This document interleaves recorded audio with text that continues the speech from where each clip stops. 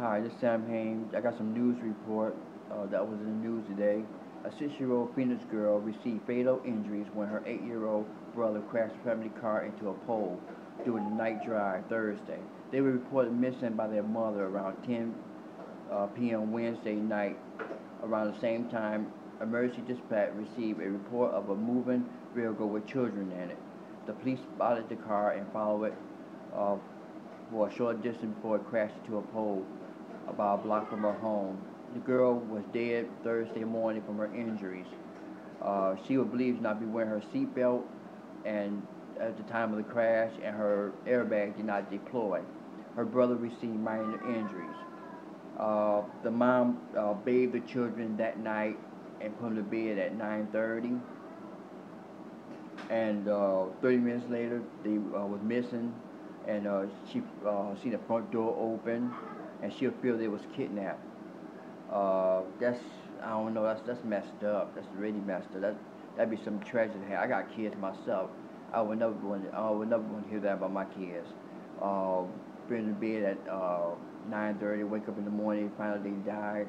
It, it, it's a tragedy. It's very tragic. And I gotta say that I would never want that to happen to anybody kid. I feel sad about it, and I gotta say, wow, it's just something that wow, it just like it happens, but you gotta, like I said, I don't know what to say, how you can prevent it, because it can happen anytime, any place, anywhere. Because kids get mischief and they do things. But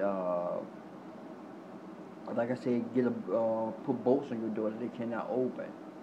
Like deadbolt, they won't be able to open the deadbolt if it's locked. If it's high enough on the door, they cannot reach it. And if you have deadbolts on all the doors, high deadbolts, they can't reach it, then they won't be able to get out the house. And if they got a sliding door, put a lock on that, but have it up high. I gotta say that's the only way I can see how you prevent it from happening. So this is Sam Hain reporting the news of a tragedy. So this is Sam Hain saying, "Metal rule and gamers rule the world, rule forever, and we rule the world." See you later.